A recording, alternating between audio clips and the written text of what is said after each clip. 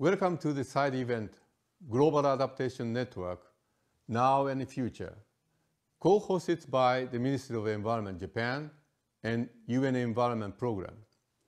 Hi, I am Masataka Watanabe, a Global Adaptation Network Chair.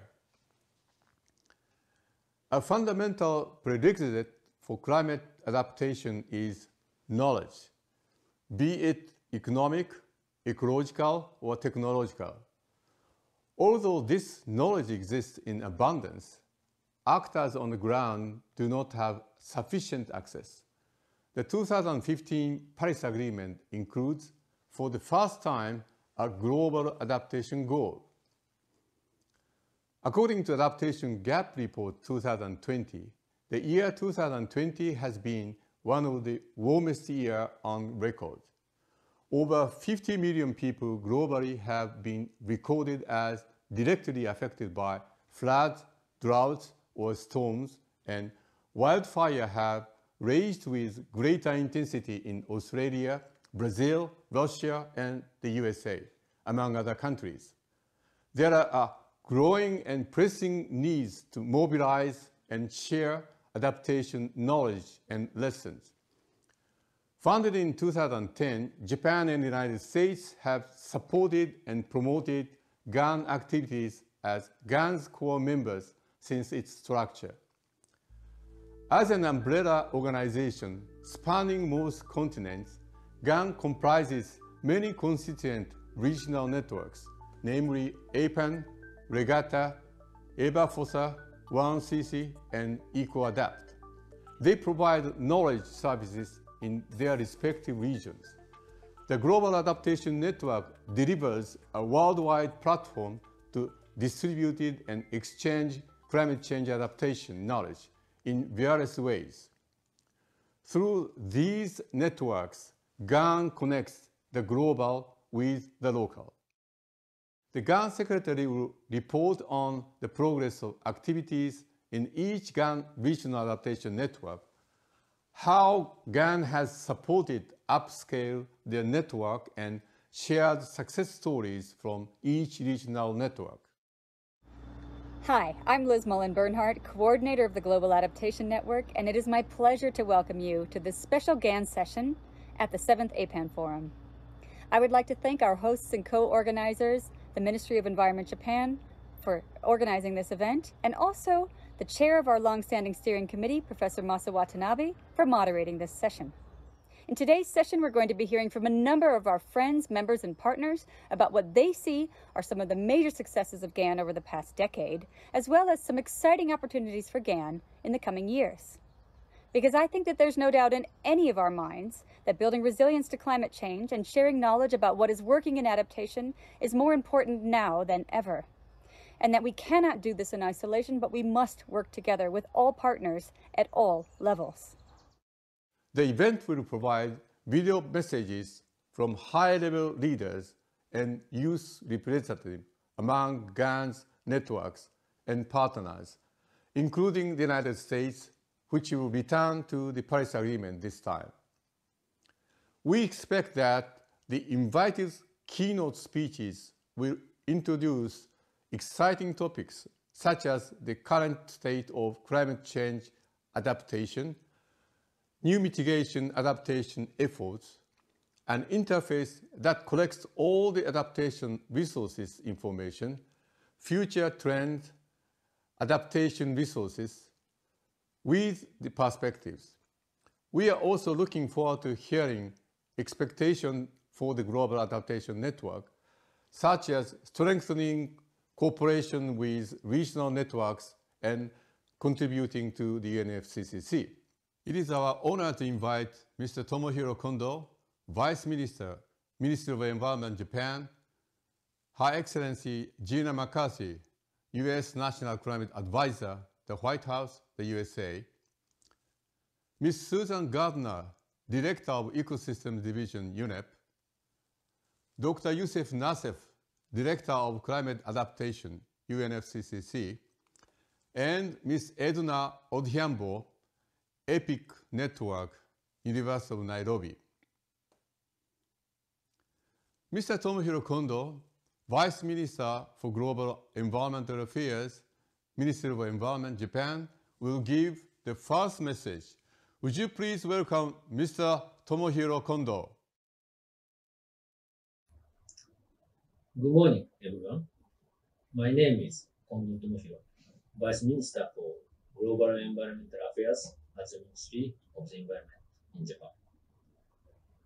As you know, the Global Adaptation Network and the Asia Pacific Adaptation Network, APAN, are networks promoting knowledge sharing on climate change adaptation, and Japan has been supporting these two important networks since they were first established.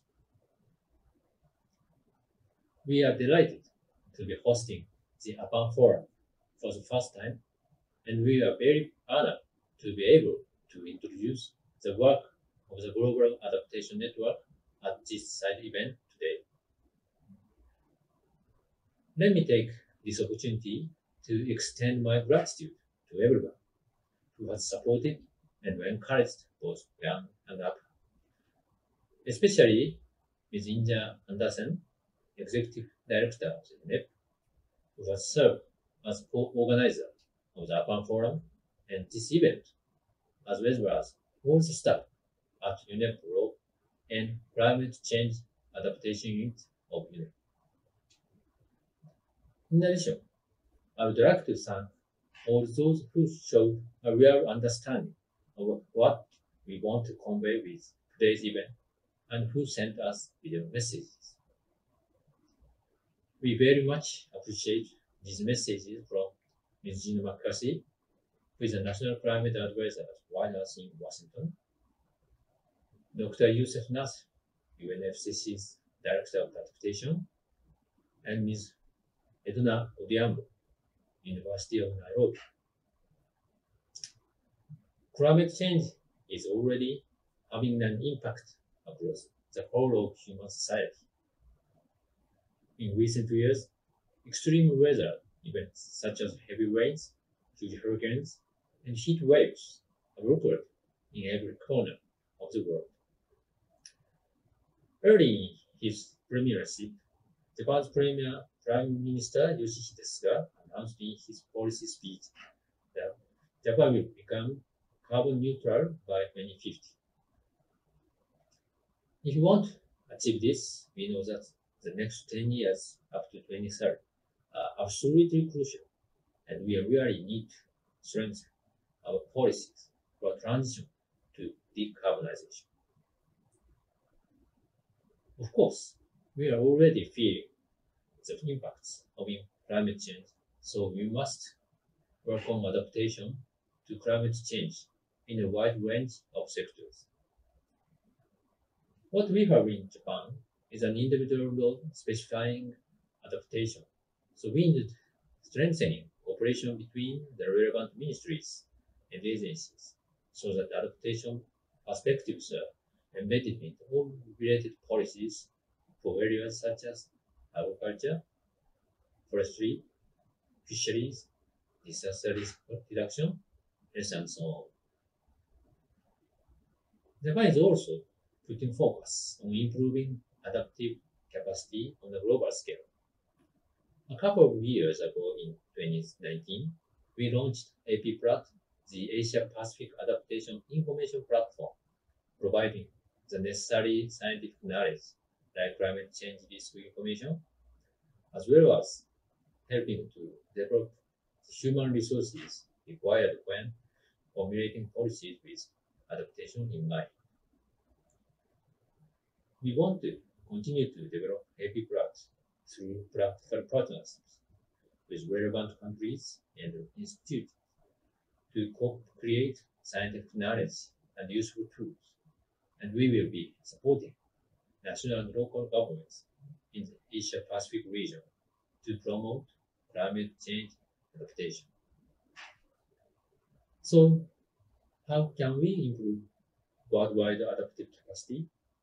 Well, GAN is making headway in this regard by sharing information on the global scale, highlighting the success stories and lessons learned in adaptation. GAN is uniquely positioned to connect regional networks and makes a significant contribution to information sharing and the dissemination of good practice through these regional networks, particularly on the following 3 points. The first point is a science-based approach if we want to develop effective adaptation measures to deal with future climate change impacts. We must make sure that climate impact assessment is carried out properly. GAN can share information on efficient climate prediction based on scientific knowledge and can play a role in ensuring that people have the necessary skills and expertise to implement and interpret the prediction. The second point is accessibility. Countries and organizations need to have good access to various networks, such as APAN, and we know that GAN makes a significant contribution to transmitting this information effectively so it can be applied internationally going forward. The third point is locally led action. Through GAN, Japan works with the US to provide support for activities by the EPIC network. EPIC promotes local action on adaptation, making use of university resources. This innovative idea is a way to involve local resources in local initiatives to actually make a difference. We look forward to further innovation from the EPIC network in the future. Ladies and gentlemen, our world is facing 2 major crises, the COVID-19 pandemic and the climate crisis. And promoting adaptation is essential to overcome both of them. 2021 is an important year for promoting adaptation, as has been shown by the UK currently holding the presidency of COP26. We were pleased to see that UK has put priority on strengthening adaptation. Earlier this year, at the Climate Adaptation Summit held by the Netherlands in January, Japan's Environment Minister Koizumi Shinjiro called on Alok Sharma, COP26 president, to work together to redesign the post-COVID economic and social system and to ensure success of this year's climate conference in Glasgow. We strongly hope that UNEP will invigorate GAN's activities and contribute to the success of COP26, based on the expectations expressed at this event today. It is a very informative message, including the Japanese government's pledge to achieve carbon neutrality by 2050, an individual law specifying adaptation in Japan, the launch of the Asia-Pacific Adaptation Information Platform, providing the scientific knowledge and helping to develop the adaptive capacity for policy making. Thank you, Mr. Kondo, for this timely message. The next speaker is Her Excellency Gina McCarthy, U.S. National Climate Advisor, the White House, USA. Would you please welcome Her Excellency Gina McCarthy? Hello, I'm Gina McCarthy, the United States National Climate Advisor. Thanks very much for the invitation to speak today, and it feels so good to be back working with our international partners. In 2015 and 2016, I had the honor of traveling to Japan to meet the Ministry of the Environment and announce new partnerships on mercury, regional air quality, and most importantly, climate change. That work built on a long history of cooperation, both bilaterally and with organizations like the Global Adaptation Network. That work has continued globally since 2016, and today I'm happy to be joining that conversation once again. I can't tell you how much I would like to be joining this group in person today, but that trip will have to wait for a later date. But addressing the climate crisis cannot wait. And I'd like to talk to you a bit about President Biden's commitment to tackle the climate crisis while creating good-paying jobs and achieving environmental justice. The president also has consistently identified the climate crisis as one of the most existential threats of our time that is gripping our nation and the world. And he's not waiting to take action, getting us started on his first day in office because science is telling us that we don't have a moment to lose to fight against this crisis. President Biden has already committed the U.S. to re-enter the Paris Climate Agreement, and he committed us as well to start undoing the assault on our environment that has occurred over the past 4 years.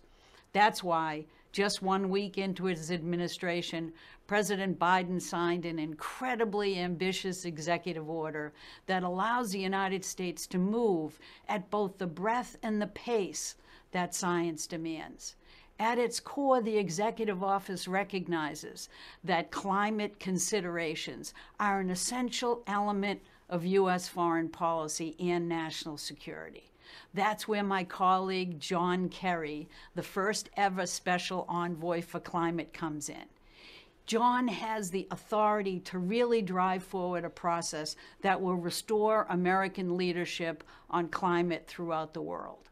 But here at home, we have to do our part, or we will not be able to make the kind of worldwide change that climate change demands. To that end, the executive order also established the White House Office on Domestic Climate Policy. And as head of that office, I'm responsible for making sure that everyone who works for the president uses every tool available at our disposal to solve the climate crisis.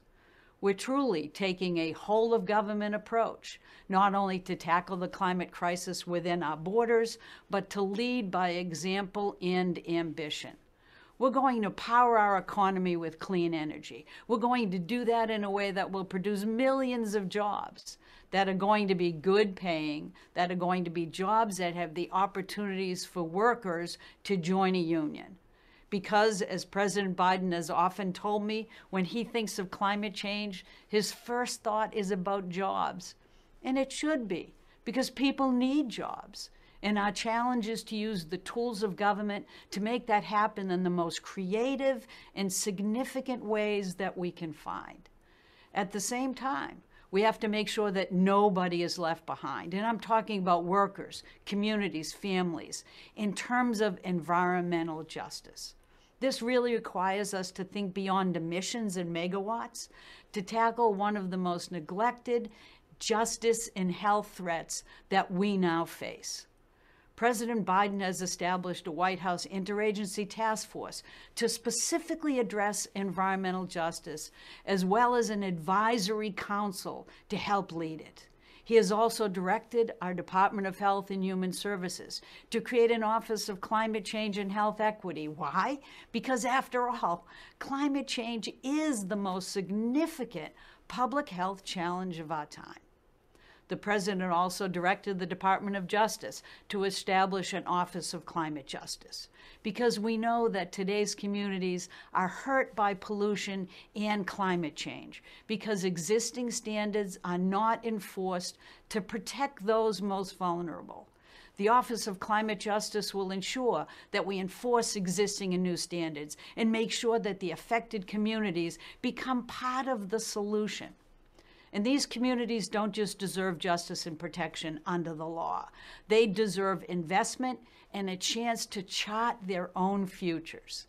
In fact, President Biden has committed that 40% of our investment in clean energy will go towards disadvantaged communities. You know, these communities should benefit from the new jobs that are available and have a stake in that better future. President Biden has also established a working group on coal and power plant communities, because we have to make sure that in this transition, every agency in government is using every tool at their disposal to drive resources to those very communities that need it most. President Biden is delivering on a long-standing commitment to leverage our vast natural resources to contribute to our clean energy future. We're working to make sure the public lands unlock new solar, wind, geothermal, and biomass resources. And in our waters, we have set an aggressive goal to develop offshore wind and the skilled workforce needed to build up that industry. We're also going to focus on the potential and vulnerabilities of our farms and our public lands. Out of the gate, we're working with agencies to see what kind of reductions and mitigation opportunities there are to look at on our public lands to make sure that we can continue to store carbon in our soil as we work with agriculture, and to look at how we better manage our forests so we're not seeing the devastating forest fires that we have been having. These lands are already experiencing the effects of climate change, but they can also contribute to the solution if we manage them carefully. And finally, as we build, we really do need to build back better, as the president has said. We know where some of the worst impacts of climate change will occur, so we need to work now to protect our coast, strengthen our infrastructure, and build a more resilient electric grid. We can work to avert the worst of climate-related disasters before they happen. And when we recover from the storm events that do come, we have to make sure that we do not repeat the same mistakes over and over. We can build back stronger, smarter, and safer. And as we do, we will create jobs in our most vulnerable communities and areas under transition. But while the actions I have been talking about have mostly been domestic, we know that implications are global. On one hand, we have to deliver on those commitments at home so we can re-engage with the global community and our shared commitments to the climate crisis. On the other hand, this is all about how much more can we do as we rejoin the international conversation. As the past year has shown us through pandemic and economic strife, a global crisis really boils down to a smaller crisis in every country around the globe. If that smaller crisis is not addressed, the consequences ripple out to all the others. But leadership and solutions also ripple outward. Our work at home must be informed by the lessons we learn from our partners, like the Global Adaptation Network. In turn, I hope that creative solutions we put in place in the U.S. will only help spur on accelerated climate action abroad. For climate, we have no time to lose, and we're ready to get to work. Today, I'm honored to be doing that work again as part of this larger community. So thank you again for the opportunity to join you today, and I hope you have a productive session. President Biden's commitment to tackle the climate crisis while creating good-paying jobs and achieving environmental justice is a powerful message. We learned that Gina is head of the White House Office on Domestic Climate Policy and responsible for solving the U.S. climate crisis by taking a whole-of-government approach, powering the economy with clean energy, and producing millions of jobs. Gina, thank you for your positive, future-oriented message.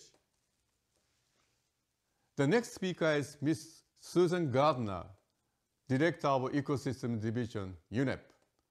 Would you please welcome Ms. Susan Gardner? Hello, I'm Susan Gardner, the Director of the Ecosystems Division in UNEP. I'm so glad to be here today to talk about the Global Adaptation Network, which has just continued to grow and strengthen since it was established more than a decade ago. I'd like to express much gratitude to the Ministry of Environment Japan for bringing us together for this special session, and also for the U.S. Special Envoy for Climate Change and the Director of Adaptation of the UN Climate Change Secretariat for their inspiring words. There's no doubt that climate change is the greatest crisis we face in the world today. our Secretary General recently noted in the State of the Planet speech that adaptation must not be the forgotten component of climate action. We have both a moral imperative and a clear economic case for supporting developing countries to adapt and build resilience to current and future climate impacts.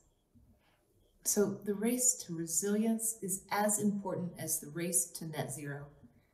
Just over 2 weeks ago, we concluded our 5th UN Environment Assembly, and member states took bold steps forward by endorsing our new medium-term strategy for UNEP that's going to tackle 3 planetary crises: climate change, nature and biodiversity loss, and pollution, with nature-based solutions running through all 3.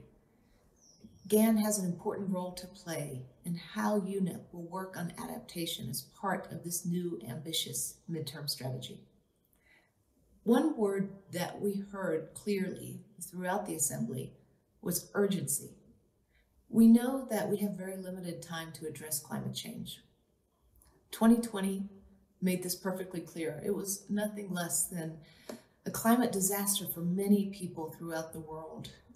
Flash floods in Afghanistan, plagues of locusts in East Africa, the wildfires across Australia and the US, and the cyclones and the typhoons in India and the Philippines.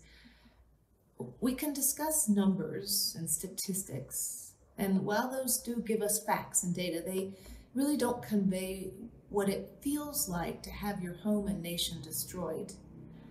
And how does one easily convey the impact of climate change on crop production for people who depend on nature hand to mouth as there's shifts in rains and seasons? So many throughout the world have similar stories, and it makes our work on adaptation and resilience even more urgent moving forward. Now is the time to act, to unlock nature's full potential for climate action, and to ensure that there's a transformation, this full potential for transformation is fully realized in decision-making. UNEP stands ready to assist. Back in 2020, UNEP answered the call to help countries adapt to the impact of climate change. And at that time, we knew that we needed some kind of platform to share information and lessons from around the world. And as a result, GAN was started together with a number of regional nodes. Over the last 10 years, and because of the natural evolution of the work on adaptation, the allocation of funding and the number of projects has only grown. And the focus of this work has shifted to more and more long-term. As a result, today, many nations are planning strategically for medium and long term. And this is truly significant for 2 reasons. One, it reflects that adaptation and building resilience is not restricted just to developing nations, but all nations. And they're sharing lessons north to south, east to west, and from the globe to the regional level and back. Second, it also allows policymakers to align their national climate action plans with the overall UN Sustainable Development Goals. UNEP is supporting more than 50 countries around the world with implementing ecosystem-based adaptation projects and national adaptation plans that can aim to restore a total of 113,000 hectares of land while benefiting 2.5 million people. For example, the City Adapt project, which is a Jeff-funded project, is helping 115,000 people in San Salvador City to reduce the risk of flooding by 2022. And how do they do it? By restoring urban forests and coffee farms that absorb the moisture in the ground and thereby reduce flooding. And in Gambia, the UNEP has supported the government to rehabilitate more than 10,000 hectares of degraded forest, savanna, and mangroves, which act as buffer zones, protecting villages from storms and floods. GAN has grown into a role of providing a glue that helps gather all sorts of best practices. And the GAN regional networks like the Asia-Pacific Adaptation Network, are a strong part of the success, and we need to strengthen these. We also need to grow and establish new networks, like in North America and Europe, which are other regions that are increasingly seeing climate impacts of their own. We want to talk about gathering and sharing this vital information more. Talk about what kind of work is successful on the ground. What do we need to do more of? What do we need to scale up? And how do we overcome barriers? We need to talk about adaptation in urban areas, adaptation in agriculture, and adaptation in different types of ecosystems. Of course, adaptation funding gaps do remain a challenge, but this is changing.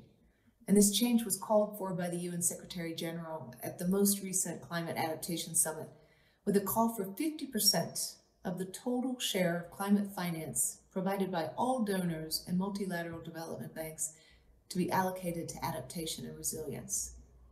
We saw bold moves from the World Bank, from the African Development Bank, from the French and the Dutch governments as a result. It's been such an incredible year. Over the last 12 months, the global pandemic has really changed the way that we've lived and worked and the way we think about our values. The pandemic brought into sharp focus the interconnectedness between our health and nature's health, and the consequence when that relationship is out of balance. And it reminded us of our astounding capacity for resilience when we work together. The world is waking up to adaptation, and GAN and the regional nodes are perfectly placed to support this awakening. I'd like to express my gratitude for the long-standing supporters of GAN, including, again, the Ministry of Environment of Japan, and also the U.S. Environmental Protection Agency. Some almost think of these as the parents of GAN. The GAN movement, which has just grown with momentum, with new ideas involving non-state actors and governments at all levels. We're really looking forward to riding this momentum together, to follow and support the achievements of GAN and its partners, and moving the world from cycles of degradation driven by unsustainable development to making the best use of ecosystem services to support resilient societies and economies. Thank you. It is a very encouraging message. We learn UNEP is now supporting more than 50 ecosystem-based adaptation projects with a focus on nature-based solutions. It is our pleasure to hear that UNEP and IUCN are launching the Global Ecosystem-Based Adaptation Fund this year. UNEP and CTCN are working together on the Adaptation Fund Climate Innovation Accelerator. Susan, thank you for your encouraging message. The next speaker is Dr. Youssef Nassef, Director of Climate Adaptation, UNEP, UNFCCC. Would you please welcome Dr. Youssef Nassef? Thank you very much for inviting me on this esteemed panel. The subject of the GAN, the Global Adaptation Network, has been very close to my heart for a very long time, ever since the inception of this initiative. Actually, before the inception, since I was involved in the initial design as well. And I'm so glad that having gone through all these years, the GAN has established itself as a foremost initiative for adaptation knowledge, especially insofar as it interfaces with the United Nations Framework Convention on Climate Change. Now, if I could reflect on the time that we are living in now, it's becoming a bit cliche to say that we are living in unique times. Yes, we are living through COVID-19, and insofar as this relates to our work, we are really interested in how the recovery, the green recovery, will be used and employed to further adaptation. So that's one reality we're looking at. Another one is how the science has given us a stark reminder of the need to transform our systems and has given us only a few years to do so. And this has been exhibited both by the IPCC, the Intergovernmental Panel on Climate Change, in its warming of 1.5 degree report, as well as IPBES, the Intergovernmental Platform for Ecosystem Services, in their global assessment. And so we know that we need to transform. We know that adaptation will be needed in this transformation, and we know that it will need knowledge. Now, the third aspect that I would like to bring up is the positive political signals we are seeing on adaptation ambition these days. There is a renewed momentum, there's renewed leadership, and a desire for more and more action to be taken, and to be taken seriously. And finally, this year and since last year, we have seen an enhanced attention to nature-based solutions and ecosystem-based adaptation. Now, what do all these have in common? It is the centrality of science and of knowledge. And not just that, but in our process, in the UNFCCC process, we have different adaptation work streams that are going ahead and progressing rapidly, all of which center, again, on science and knowledge.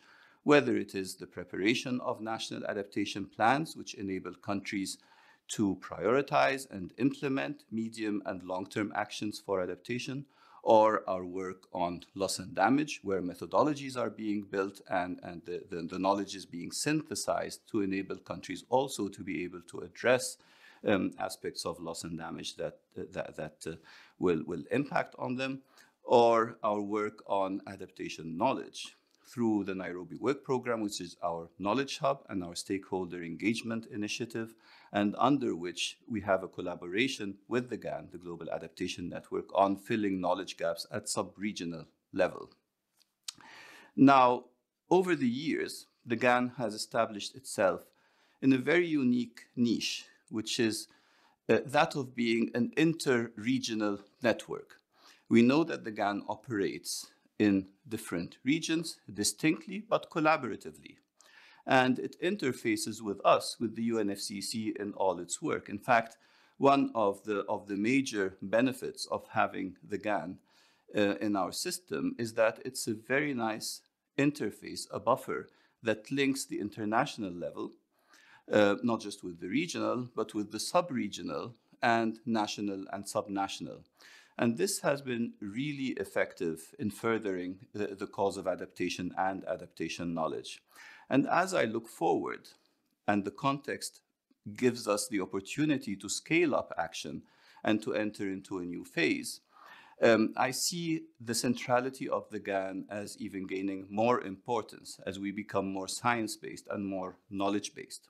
Having said that, again, as we look forward, I think key to enhancing and scaling up the effectiveness of the GAN will lie in its support for research institutions, for universities, for knowledge producers. And so in the future, I'm hoping that we will collaborate with the Global Adaptation Network in pursuing more actions that target the youth, that target universities, and that enable these academic institutions to interface with the surrounding environment, both the private sector and the public sector, and the municipal level, municipal institutions and cities. In fact, cities are emerging as a major hub of resilience innovation, and it's really important to capture that synergy. And then again, to bring it back to the political process, the international policymaking environment. And so as we help the GAN navigate that paradigm shift that's happening due to all these drivers of change that I mentioned at the outset, I'm hopeful that then we can collaborate in creating this new reality of further interfacing the GAN with different themes, with different actors, especially with the youth, with academic institutions, and the UNFCCC is here to help and to create further synergies and further collaborations with the Global Adaptation Network. Thank you very much for your kind attention. Your expectation of GAN's activities shown clearly in the message.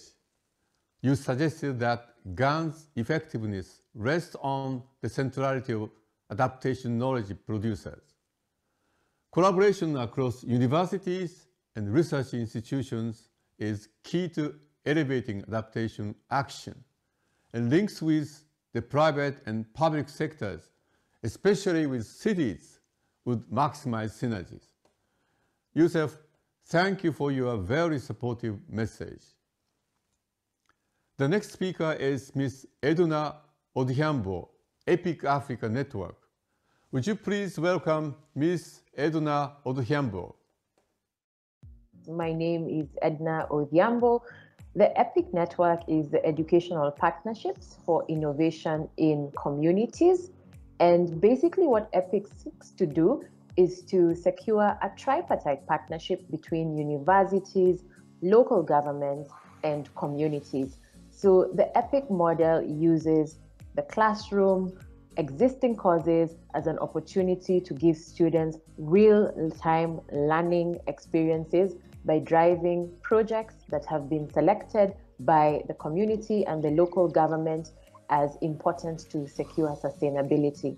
Since EPIC focuses on higher learning institutions and linking it, of course, to local governments to drive sustainable projects in communities, we are very lucky to be dealing with young minds who on average are between age 20 to 25 for undergraduate courses and perhaps age 25 to 40 for many of the graduate courses.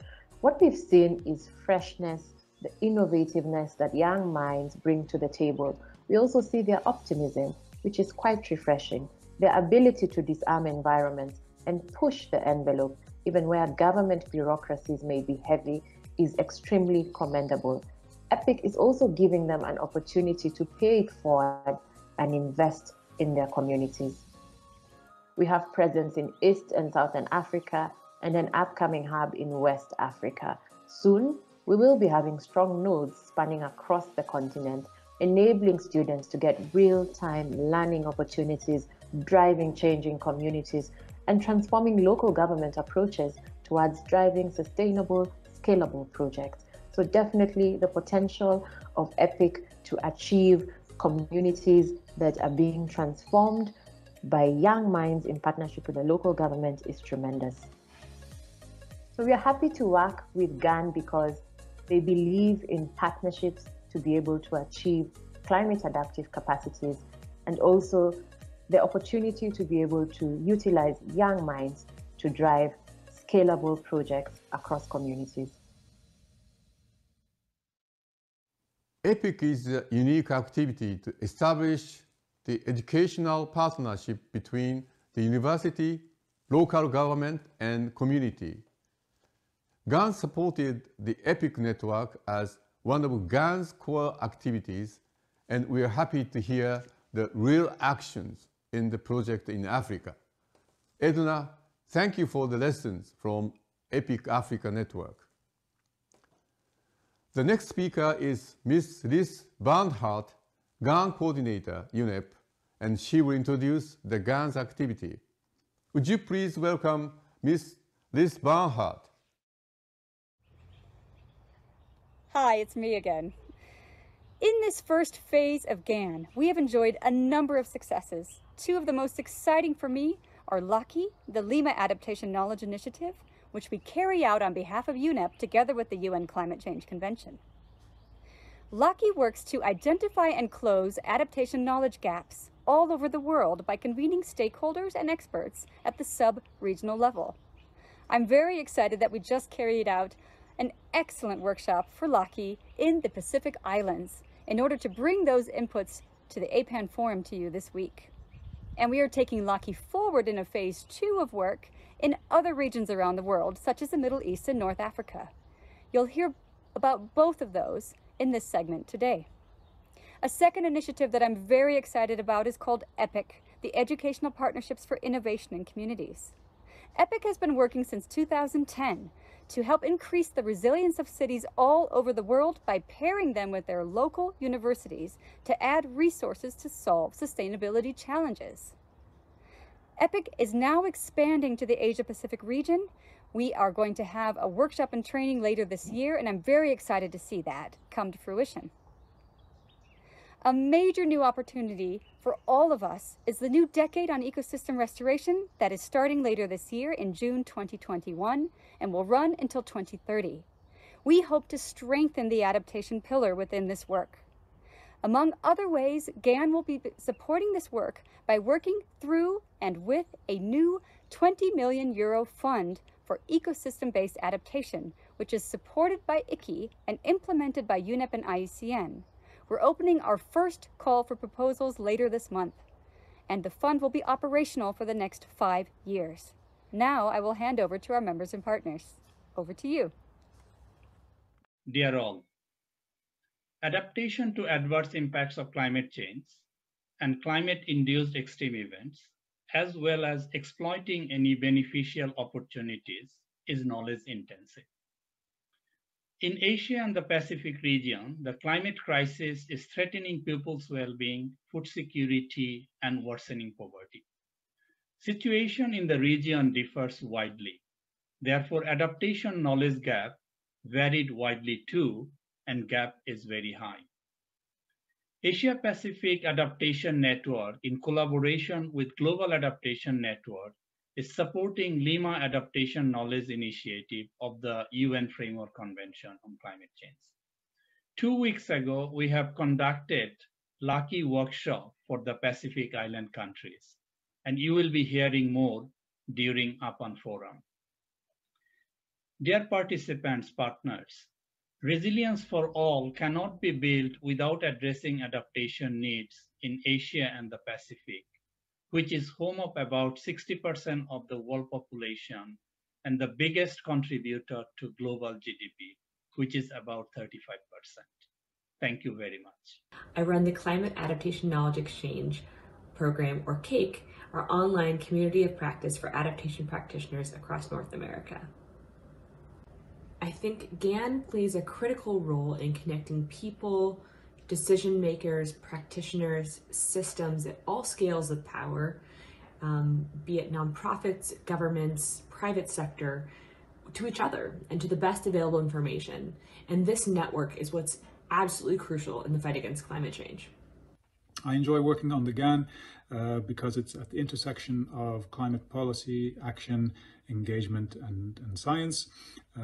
It is a chance to see firsthand some amazing work on the ground that is being undertaken in the region and elsewhere. And I get the privilege of working with some very dedicated people and institutions on climate change adaptation. The GAN is an important platform, especially in regions that are highly vulnerable to the impacts of climate change, such as West Asia. Future, what would I like to achieve with the GAN?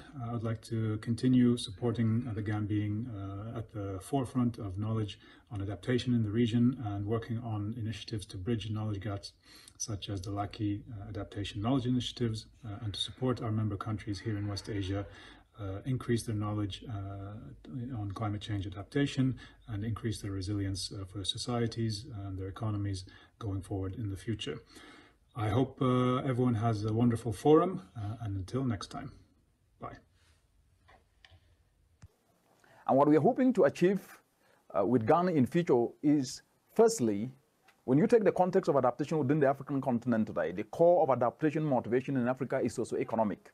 Hence, collaborating with Ghana in generating knowledge that informs on policy and operational investments that unlock tangible socio-economic opportunities from climate adaptation becomes imperative. And it is very, very important to make the connection in regions, especially with Ghana, because there is this African proverb that says, the one who learns teaches. And we know that adaptation is a process with no definitive endpoint. New challenges will continue to arise, and with them, continuous innovation in the adaptation space will continue to come.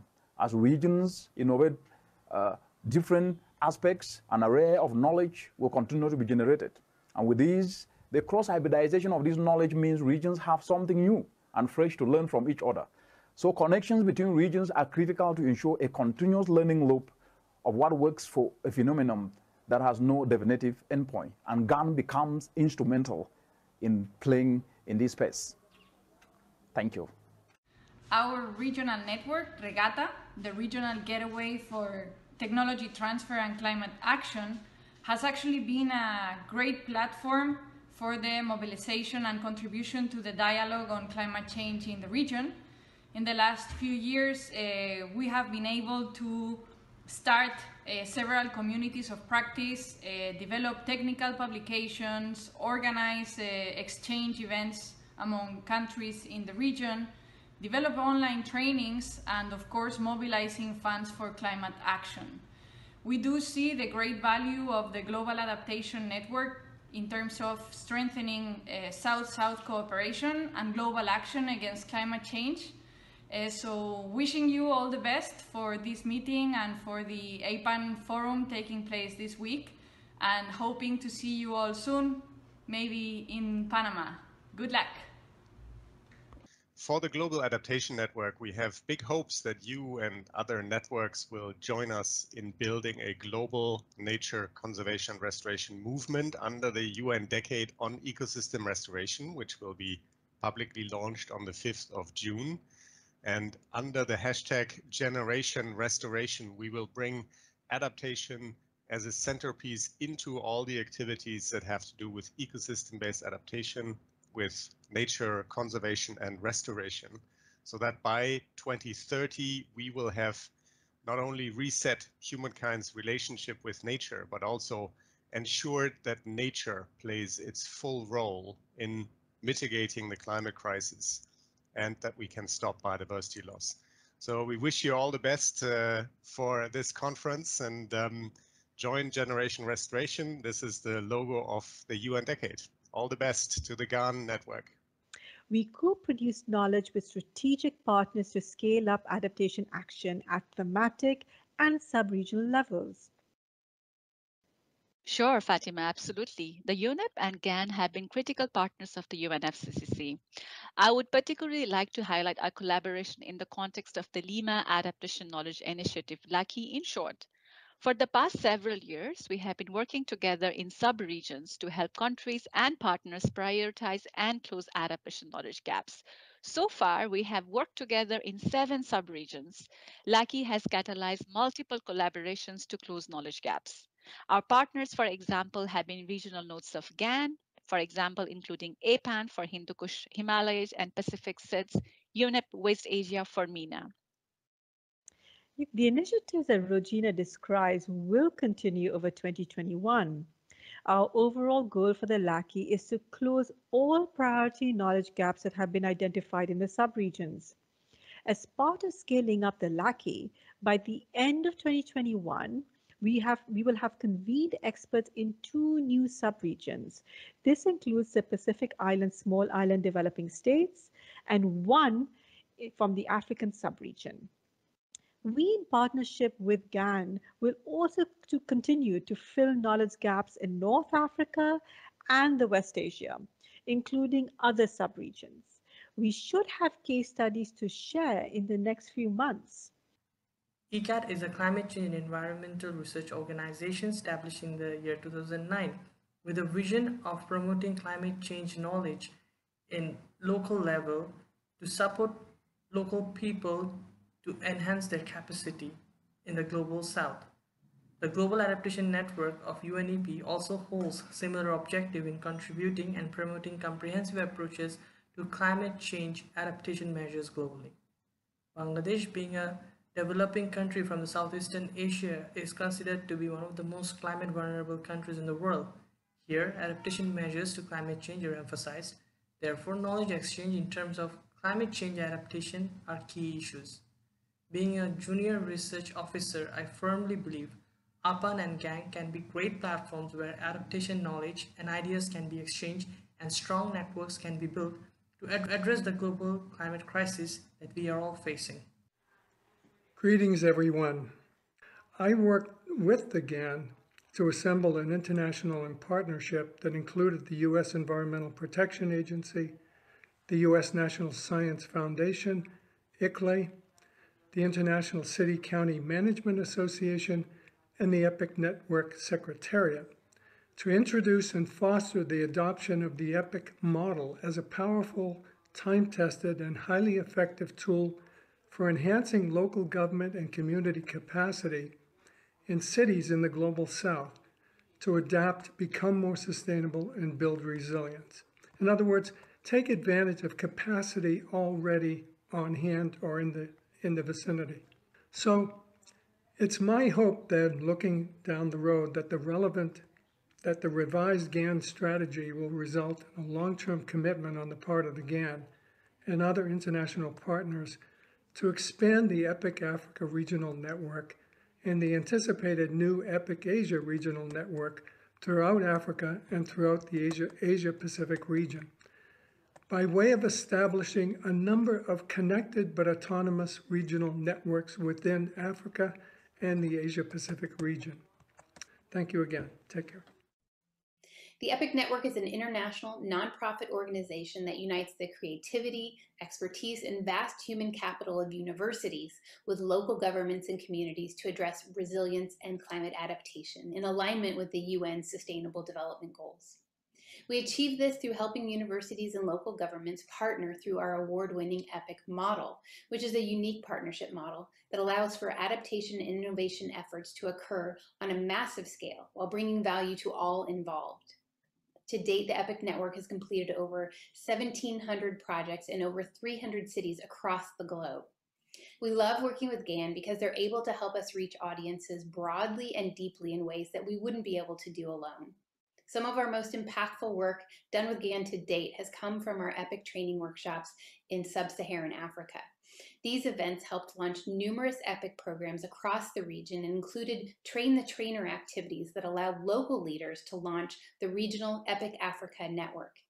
At the moment, I'm doing a survey, line transects on coastal milkwoods, Mimusop's Capra, to help a master's student collect data to investigate the effects of sea level rise on our coastal dune system. As you might know, Durban has a really well-established open space system. It includes our coastal areas, and it forms the basis of our community-based, ecosystem-based adaptation.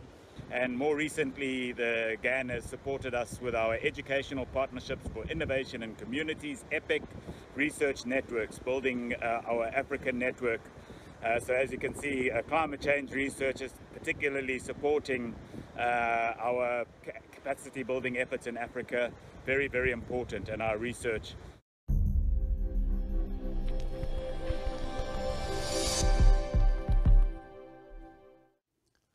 The message is from speakers regarding the efforts on mitigation and adaptations, and suggestions for the role of GAN's activities would be precious in response to this changing world.